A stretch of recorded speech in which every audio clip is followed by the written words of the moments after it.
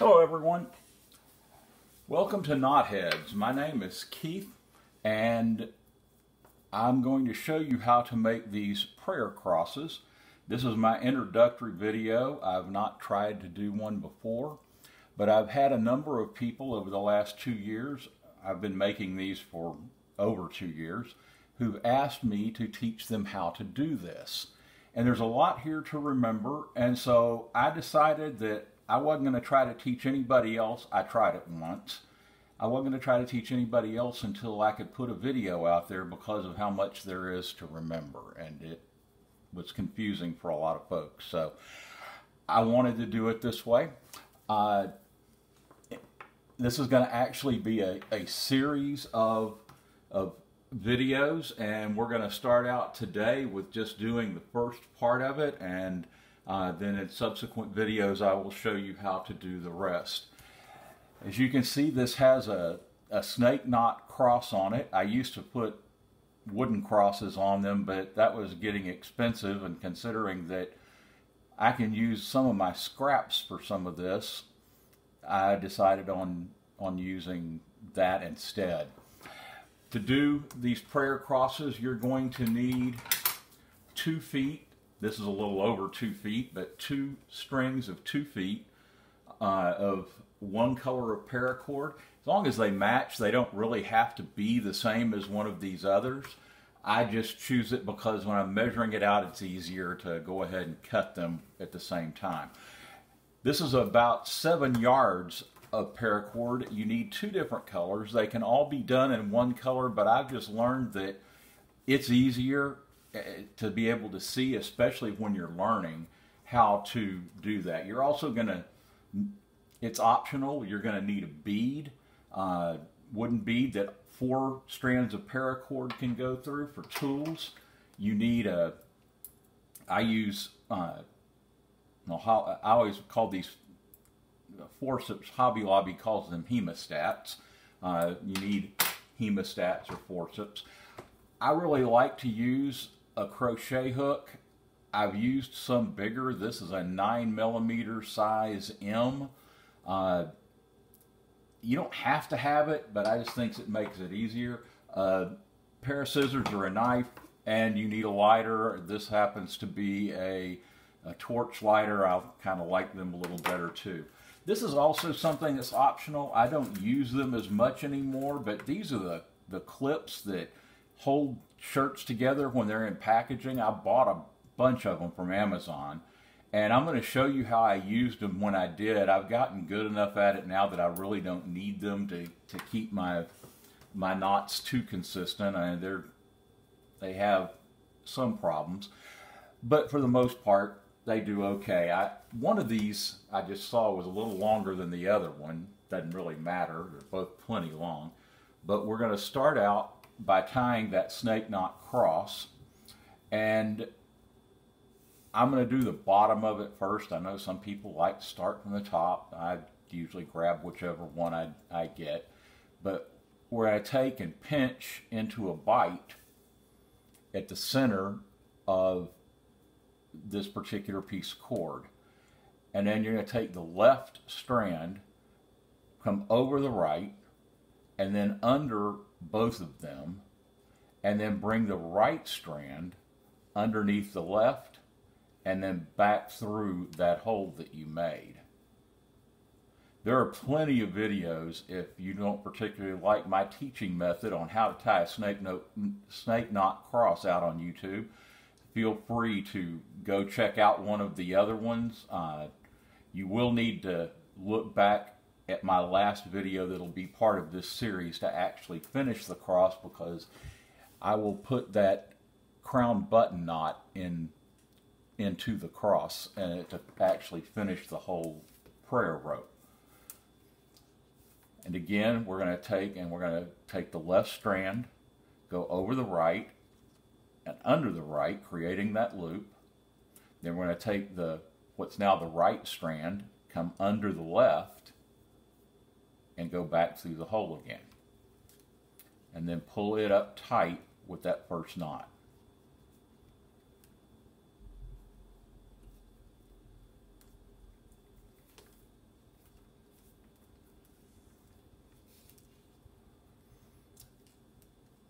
One more time, go over take the take the left strand, go over the right, under the right to create a loop, and then you're going to bring what is now on the right side, you're going to come underneath the left, and you're going to go back through the hole.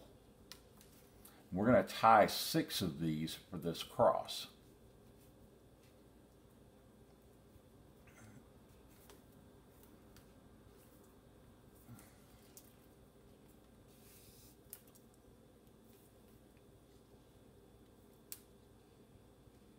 Left hand over the right, then back under the right to create your loop.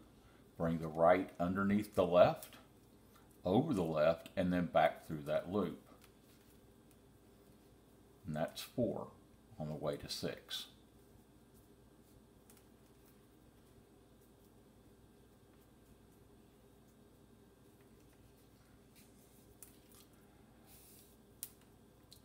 Need 2 more. So we're going to come over the left over the right, where this right hand cord is already through that hole. We're going to bring the right under the left and back through the hole.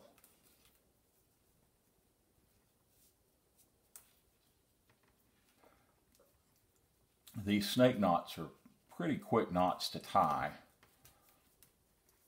but it will get a little bit more difficult here in just a few minutes. I'm going to take the left strand again, go over the right, then under the right, bring the right under the left, fold it over the left, and go back through the hole.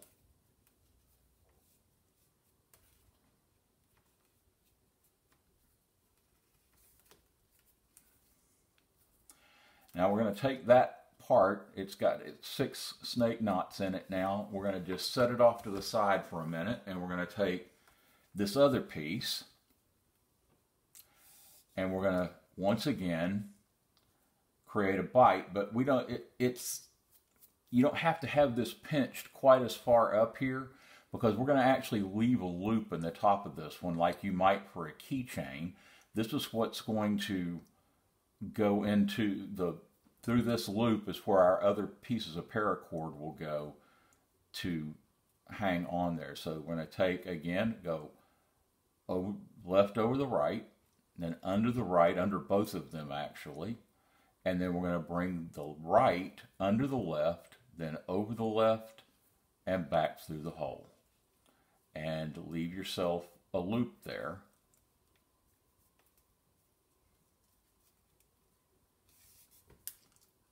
And that's our first one. We're going to tie 3 on this piece. Over the right, under the right, then bring the right under the left, and back through the hole.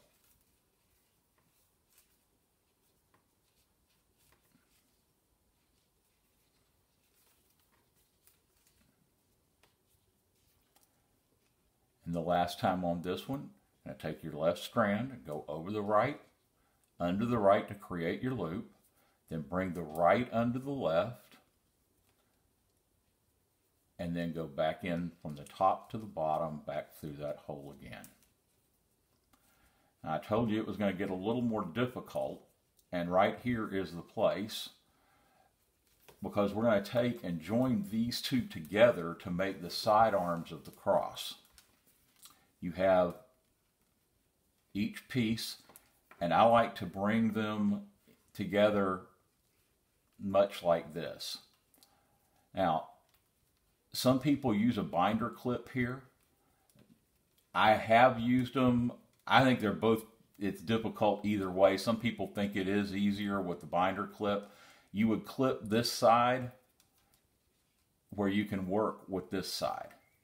Now, you're going to bring, again, the one that would be on the left over the right, back under the right to create your loop. Then you're going to pick the right up, bring it under the left, and back through the hole again.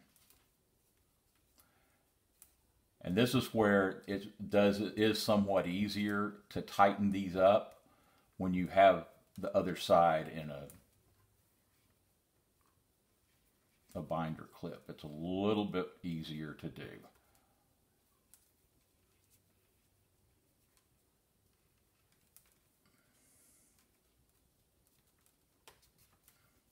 There we go.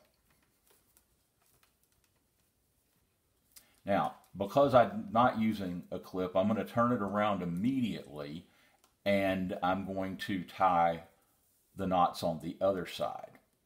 So I'm going to take the left, go over the right, under the right, bring the right side under the left, and back through the hole.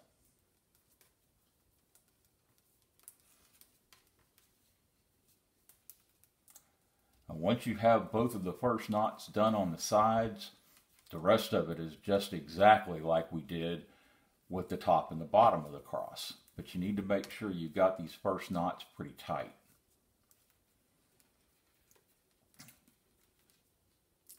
Left side over the right and back under the right to create your loop.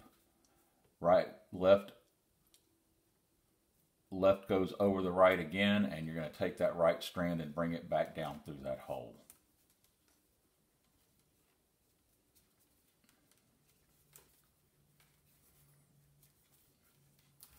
And I go on and usually tie all three of them on the second side before I go back to the first.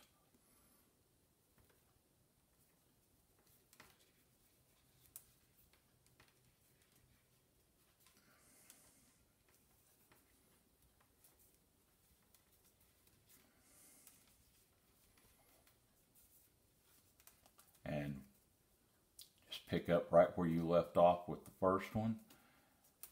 And you've got 3 snake knots on that arm of the cross.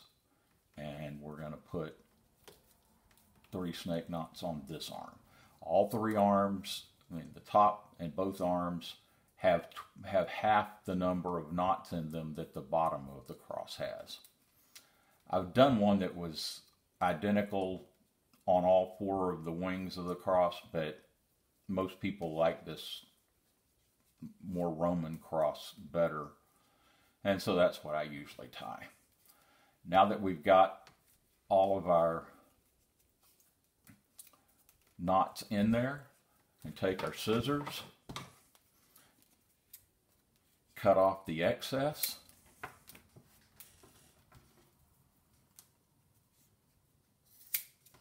Now, again, this isn't something you have to do. I just like doing it this way. I take and fluff the ends of these up before I actually melt them.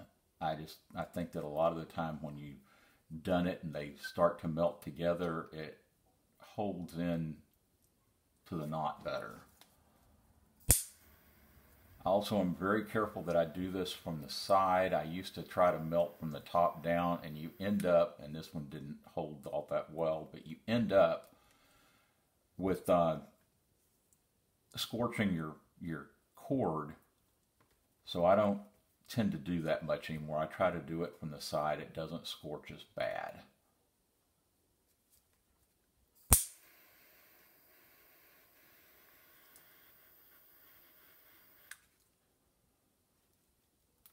And there you have it.